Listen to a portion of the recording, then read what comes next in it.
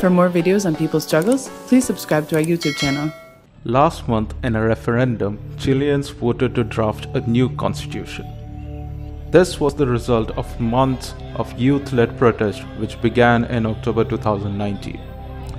Now, the protesters are back on the streets demanding the freedom of those who were arrested last year. On November 3rd, a massive demonstration was held outside the San Miguel prison in Santiago demanding the release of these political prisoners. The prisoners have spent about a year in preventive detention. The protesters have also demanded an immediate resumption of visits for inmates in prisons throughout the country. These visits have been suspended since the outbreak of COVID-19 pandemic in March this year. The protest taking place outside the prison was also joined by the prisoners inside. They waved flags through the windows of their cells and hit the bars in a show of strength.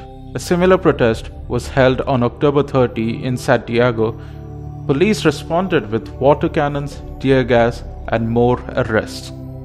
According to the data issued by the National Institute of Human Rights, in Chile between October 2019 and March 2020, 31 protesters have died, 11,389 arrested, 3,838 severely injured, 460 suffered eye injury and vision loss, 617 tortured and threatened, 257 sexually harassed, and 1,278 faced excessive force. Many legislators from various left-wing opposition groups led by the Chilean Communist Party have presented a bill of reparation and compensation for victims of state violence.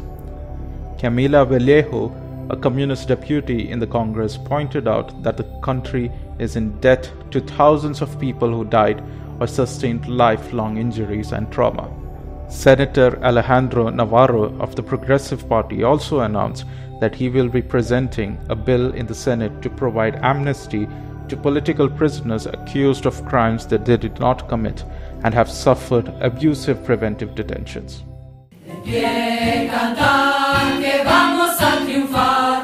Avanzan ya banderas de unidad y tú